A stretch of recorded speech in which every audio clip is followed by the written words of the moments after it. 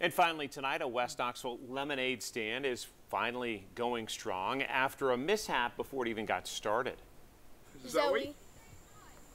Gavin Sexton and his friends started a lemonade stand in the Holston Hills neighborhood. They're raising money to help pay for a vet visit for Gavin's dog Zoe after she injured her paw. Now, the lemonade stand started yesterday, but before it started, the boys ran into an issue.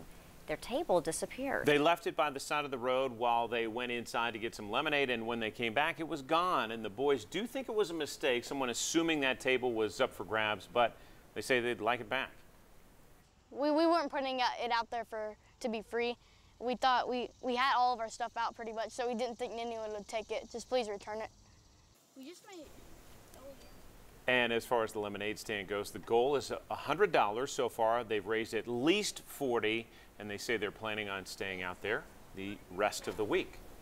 Making it work without the table, but hopefully absolutely. they'll get it back soon.